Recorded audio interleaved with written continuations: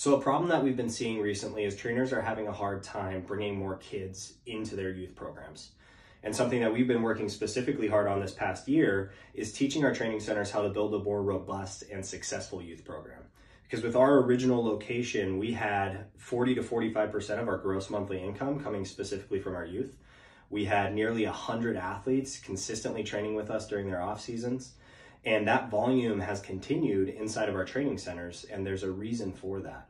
And the reason is we've set our business model for our training centers up in a way that promotes growth, specifically for the youth side.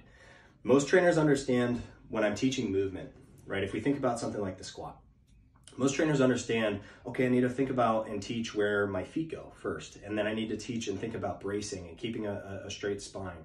And there's steps and there's processes for growth and continued movement.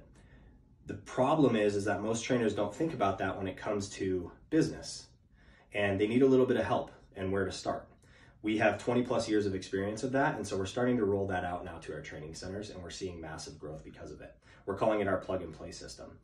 And we need to first understand that youth programs and adult programs are vastly different. And so we're centering everything around how to specifically grow the kids side of things, the kids programs. When we talk to trainers, most trainers have a list of goals that they want to accomplish. And it's usually this list right here, or one of these things on this list. Their goals would be something like, I want to produce kids that lead active and healthy lives. That's a great goal. I need X number of kids in my class. I want to work with sports teams, kids that are specifically athletes. I want to educate parents so that more kids are positively impacted. All of these are good goals, but there's a step that comes before it, right? Just like that step inside of the squat. If I just start by teaching the knee bend and the hinge, I've missed some things, and the squat probably isn't going to go as well as it could have if I put my feet in the right place and taught how to brace, right? So we need to think about business goals first. So the business goals we've set up, we need to build a sustainable program first, right? How many kids until this program can kind of run itself, it's sustainable? Significant revenue.